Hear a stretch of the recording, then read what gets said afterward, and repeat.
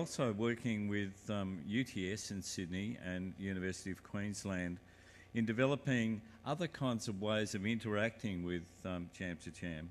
And yesterday I had the opportunity to see some of these kinds of different ways of interacting, and also different ways of making sound through different kinds of gestures.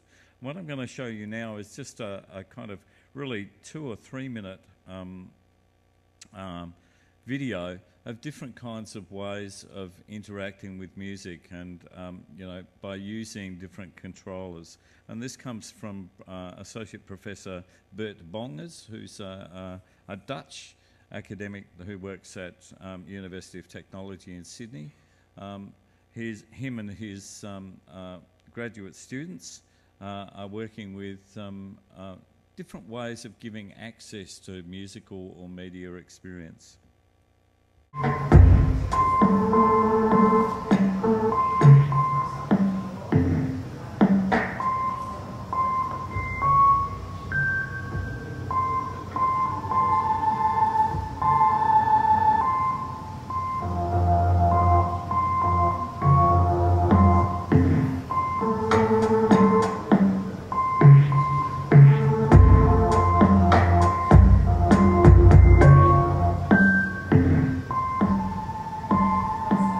My name is Bert Bongers. I'm an Associate Professor at UTS in the Faculty of Design, Architecture and Building. Been in my interactivation studio and demonstrating the work we've done with some of the interface elements that we've developed for the Jam to Jam musical tool. Our aim was to open up the instrument in a way by adding new physical interfaces and instruments to it. The team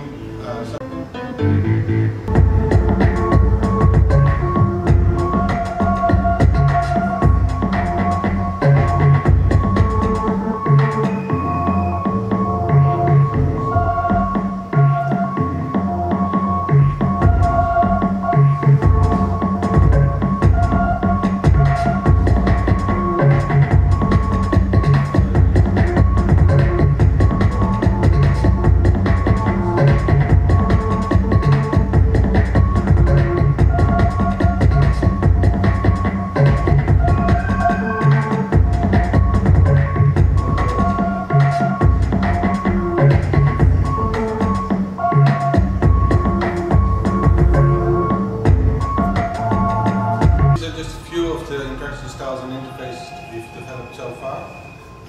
We want to thank ACID, Australasian and CIC for interaction design very much for their support so far, and for the future we want to develop these and other interfaces further.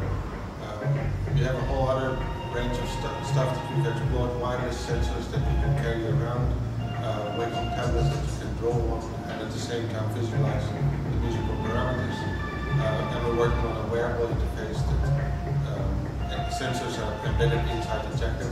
It's the Jam to Jacket that allows the wearer to play the music as he or she goes around the space.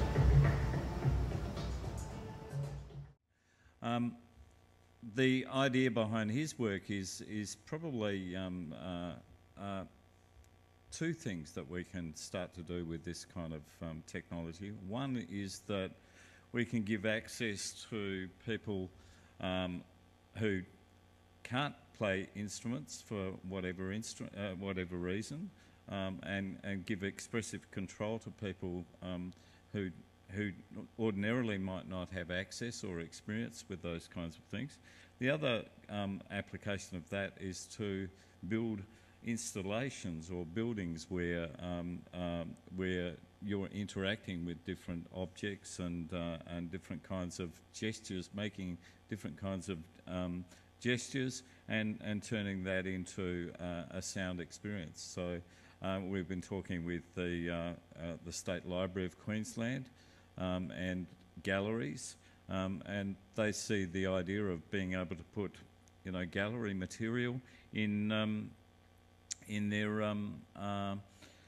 in the visual materials and choosing their own oral material and allowing people to come in and remix and perform with the whatever the exhibition might be.